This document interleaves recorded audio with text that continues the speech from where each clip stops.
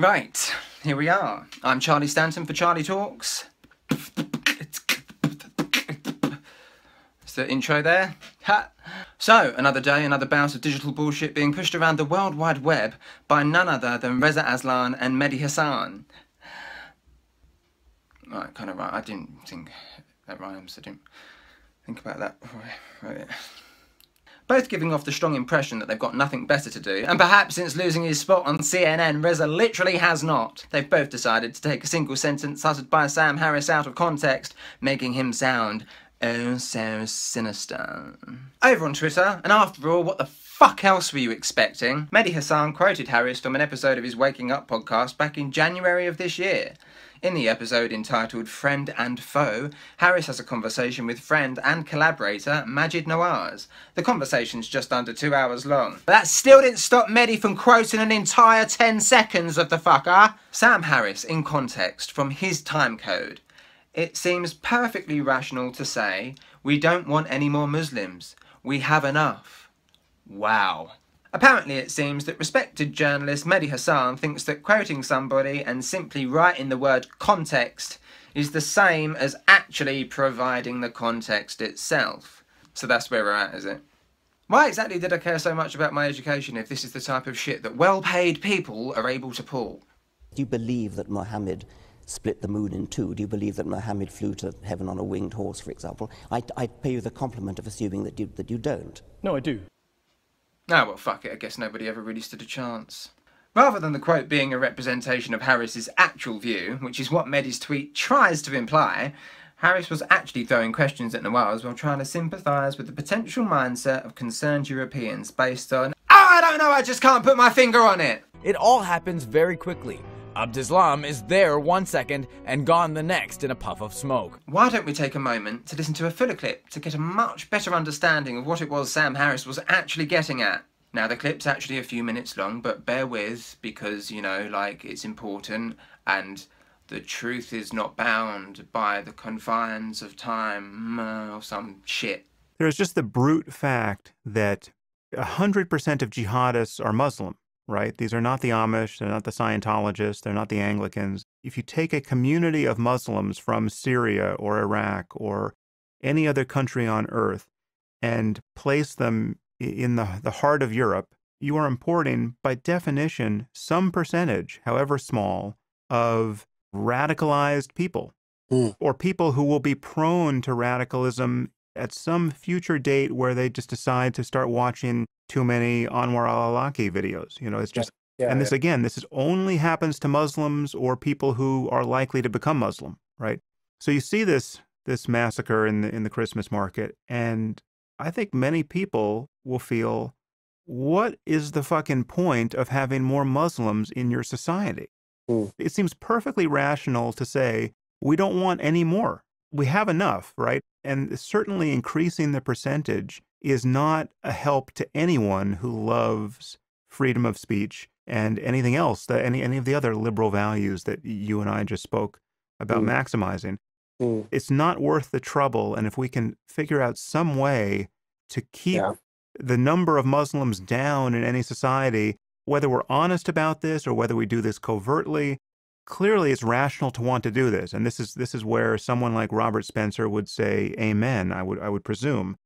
Can you speak to that despair? And I mean, again, this is not an expression of xenophobia. This is an expression of the implication of statistics and the fact that it's only rational not to want to live in a world that looks more and more like Jerusalem at the height of the Intifada. Now, unless you're a disingenuous, lobotomized fuckhead, it's quite clear from the fuller clip that Sam wasn't expressing his own view, or necessarily a view that he agreed with, but a mindset that he knows exists. Here's a condensed version of what Sam says, just to make it even fucking clearer.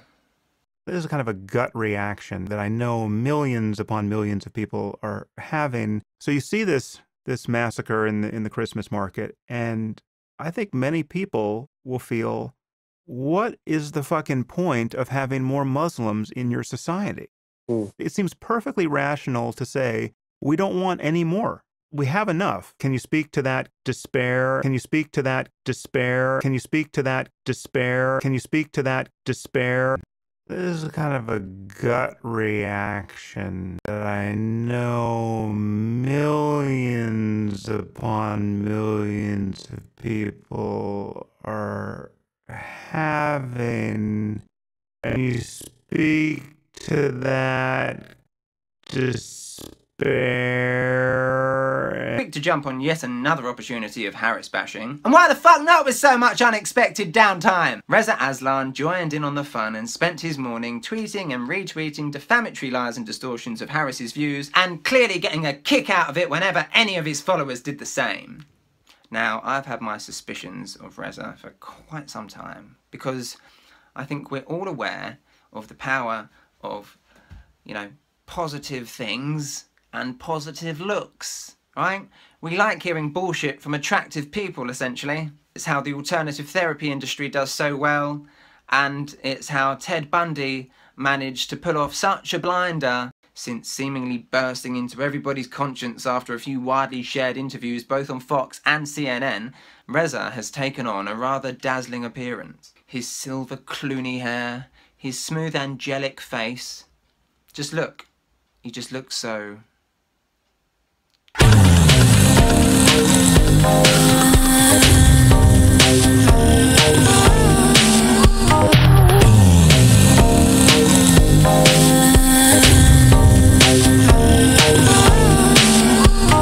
I'm telling you, that shit is calculated, right? Because now, look at him here. Motherfucker looks like the Fly. Look, I know there's a teleportation machine on the side of that fucking stage. I know it, you ain't pulling the wool over my eyes, Reza. And I ain't even talking about that part of the film where he gets like his DNA spliced with the Fly already and he starts getting all confident and does like acrobats and shit. No sex has taken place. Gina Davis ain't even entered the fucking frame yet. Someone had an idea, I'm telling you. If it was an ugly person trying to con you with all of that shit, you wouldn't fall for it. And you can't have no unshaven Jeff Goldblum telling you that FGM ain't a thing. But it's gone to his head. I bet he knows it as well. But he knows it. I bet he knows that he's better looking now. They all went into a room. There was a board meeting and they went, Reza, right, we're going to put you at the forefront, mate, because you're saying all the right things. But we've got to do something about the way you look. Don't worry, you're going to look good, right? And people are going to lap it up. David Packman puts together a splendidly comprehensive takedown, both of Reza's claims about the Muslim world, as well as his own credentials. If you haven't seen it, I suggest you check it out. Aslan has no degree in history. A number of professional historians and religious scholars have publicly questioned the way that Aslan presents his qualifications, like Professor of Religion at Columbia University Elizabeth Castelli, who wrote an article on thenation.com specifically about how Aslan represented his credentials in the Fox News interview we've heard so much about. She said that Aslan is less of a historian and more of a reader of religious history who then translates the material for a wider sort of general public audience, somewhat of a popularizer of religious history rather than a proper historian or researcher himself. She said that Aslan would probably be better received and criticized less by historians if he were to write books and present himself as an outsider to the field of religious history, as opposed to constantly insisting how legitimate he is as a working academic historian. Well, look, I mean, truly, I was kind of embarrassed. I mean, there's nothing more distasteful than an academic having to, like, trot out his credentials. I mean, you really come off as a jerk when you do that. I write books about what's going on in the Muslim world because I have an expertise in what's going on in the Muslim world. My credentials as a scholar of religion, my credentials as a scholar of religion. All of the universities that have educated me, and all of the universities that have employed me. Hold on, I have to respond to that as the Islamic scholar, as the person with a PhD in Islam in this conversation. Nevertheless, an expert on the Bible and on Judaism and Christianity and Islam. Well, to be clear, I am a scholar of religions with 4 degrees, including one in the New Testament and fluency in Biblical Greek, who has been studying the origins of Christianity for 2 decades. Also quick to jump onto the bandwagon was Omar Baddar, Deputy Director of the Arab American Institute. And why the fuck wouldn't he be? In response to Harris, Omar tweeted, "Can you explain how tweeting segments from your podcast is defamatory?" Here's a quick example to illustrate the point. I would never date a black person. I would never date a black person I wasn't attracted to just to prove to people I'm not racist. Just a few more words, but a wildly different sentence altogether. Omar hasn't refrained from putting out his own media clips explaining how feeling threatened by a religion that, at this moment in time, is causing a lot of global bloodshed just means that we're all being paranoid. A lot of compelling arguments have been made against Trump's travel ban. That it is unconstitutional, cruel, stupid, counterproductive, and so on. Brilliant, Omar. So there are loads of compelling reasons as to why Trump's Muslim ban isn't a good idea. Fair enough, granted, but there are absolutely no compelling arguments for why Islam might be dangerous. I don't think somebody's being that honest. But if you dig a little deeper, there is really one big underlying paranoia that enables any anti-Muslim proposal. That paranoia is the belief that Islam is a threat and that political correctness is keeping us from dealing with it. Paranoia. I was in prison for terrorism, and I'm so proud about that, alhamdulillah. I apologize that women had to witness this today. The building's exploding right now. You got people running up the street. Okay. I don't want to tell you what's going on. No, it's alright, mate. Go on. I'm still with you. Go for it. Now, this paranoia has spread wide because it is promoted by many different forces.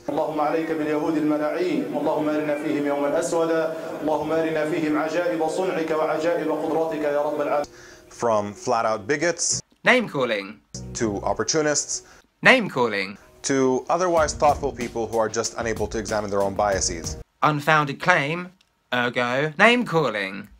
Now, the problem is, while Reza et al. Are doing this sort of thing to stick up for moderate everyday Muslim families that are peaceful, that live amongst us in the West and other secular nations. While they're doing that, in order to keep up this pretense that Islam's a religion of peace and all the violence that we're seeing across Europe and other places of the world has nothing to do with religion, while they keep up that absolute lie, they're doing utterly nothing to help the poor, suffering Muslims that live in Muslim majority countries under theocracies where Islam really does rule and Sharia really does rule. Those voices are being drowned out. They're the voices of the people that need to go into hiding or hide their identity for making videos on YouTube and try to communicate to all of us. They're the people under death threats. They're the people that have had to leave their families because their families have cast them out for wanting to leave the religion, which they could quite possibly be punished for. Or something as inane as choosing not to marry a man that your father chooses for you, and your father and other members of your family decide to hold you down while somebody pours acid over your body. They're the voices that are not being helped from the bullshit that falls out of the mouths of celebrity Islamist apologists like Reza Aslan and others. On that note, maybe in future we can hope that they accurately represent the views of people that they disagree with. Pain! I know, and it's not even gonna. I had to end it with something like uplifting, didn't I? Like that's ever gonna happen. مثلا لما نشوف الاخوان دائما يقولون داعش مثلا اللي قاعد يسوونه ما يمثلون الاسلام، هالتيارات الميليشيات ما يمثلون الاسلام، ما يمثلون الاسلام. ما يخالف. انا الحين لو تسال الدكتور شنو حكم المرتد؟ راح يقول لك يقتل. شنو حكم الكتابي؟ يدفع جزيه وهو صاغر. شنو حكم المشرك؟ يحارب. هذه كلها مخالفات مثل اللي قطع اشاره عليه مخالفه. The entire building has just collapsed as if a demolition team set off. When you see the old demolitions of these old buildings, it folded down on itself and it is not there anymore. هذا مخالفه يدفع مو المعذره منو المسؤول عن المخالفه؟ سؤال وزاره الداخليه تحيلها الى محكمه. هذه القضايا اللي لازم يقتل فيها ولا يرتد ولا كذا من يقوم فيها؟ ولي الامر قاضي. It should be it. Thanks very much. Collapsed. The whole side has collapsed? The whole building has collapsed. The whole building has collapsed? The building has collapsed. تقارن مخالفة مرورية بقتل إنسان ارتد عن دينه. في شرع الله عز وجل يقتل. يجب أن يقتل. هذا يقيم الكتاب يدفع جزية وهو صاغر. I already know what you're going to say. I'm taking him out of context, and Islam is not a race. It's bad ideas, blah, blah, blah, blah, blah. But in reality, when you support things like a Muslim ban. I think we both agree his ban, I've always said it's stupid, it's counterproductive, it's un-American. But let's get that right out of the way first, that we both think this is a dumb idea, the Muslim ban, right? When you support things like a Muslim ban. Yeah, I mean, he is, first of all, Trump is like Chauncey Gardner's evil twin. I mean, if he does something right on this issue, it'll be by accident. Yeah. When you support things like a Muslim ban. And the ban itself is just the sort of idea you'd think he would come up with and press enthusiastically. It's a terrible idea.